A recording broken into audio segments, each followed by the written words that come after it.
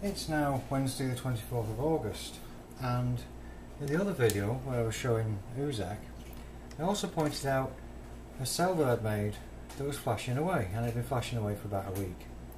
Well, this cell has just carried on, and it appears to be taking the moisture from the air. Oh, that's interesting. What happened there? Gone all paranormal on me. That's strange.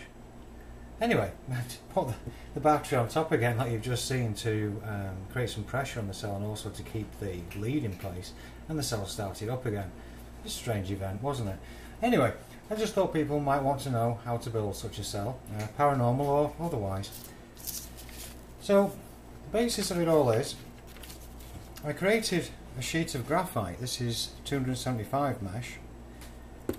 Sprinkled some on, and I used this ShamWow type of thing from the dollar store, about half an hour to spread it around the paper as thin as I could, and I've been using small pieces from it to make some cells. So we'll use that as the positive, and I'll just take some of that off. For the negative, we use regular aluminium foil, and as a separator, just a piece of a coffee filter. So I'll just go and get the foil, and I'll cut up the coffee filter. Well, I've just reviewed the footage, and it is a bit strange, isn't it? I can do this and waft my hand all over and bang on the surface here. That battery's going nowhere. So, welcome to an episode of how to make a paranormal battery. There's just no way that's going anywhere. Alright, well, here's how to make one. So, take the cornstarch, I'll put the same amount of this, in there, a bit less than that. Same amount of cornstarch as salt. Try not to make the same kind of a mess that I'm making. There we are, same amount. A few drops of water. And mix it up with something. I made a bit of a mess there, but never mind. Okay, mix it up. Only a 2-minute process after having made the graphite sheet. I'll give that a good mix up like this. You don't want it to be the same kind of thickness as, say, Uzak, because I'm going to be soaking the coffee filter in it. Alright, so that'll do for that. And I'll take the coffee filter, wet both sides, just simply like that, and place it on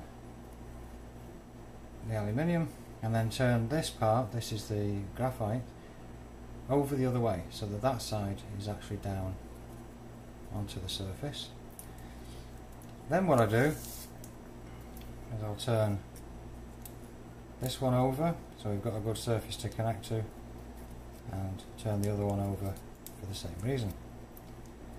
And there we are, that's the cell made. You can put any extra over to one side. There we are. So let's get a voltage reading. It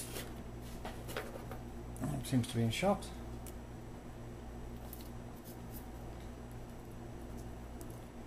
And it would help if it wasn't on microamps.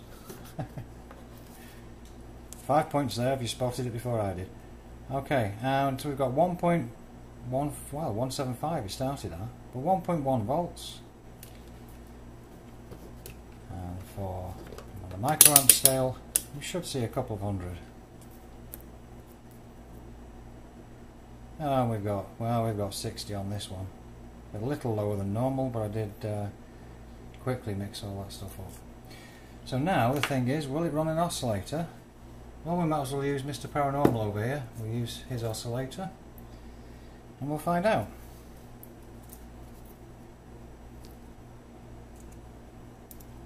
The answer is yes. So, in a similar way, if I was to put the battery on the top, then that should flash. Move the camera a bit. That should flash now for I don't know how long, because that other one's been going for a week and a half and seems to be going nowhere. It seems to accept the moisture, do a bit of dehumidifying of the air, accepts the moisture and carries on going. So this one will be expected to be the same, and I don't know how long this one would last either. Anyway, I hope that was useful to people, and good luck with it, and thanks for watching.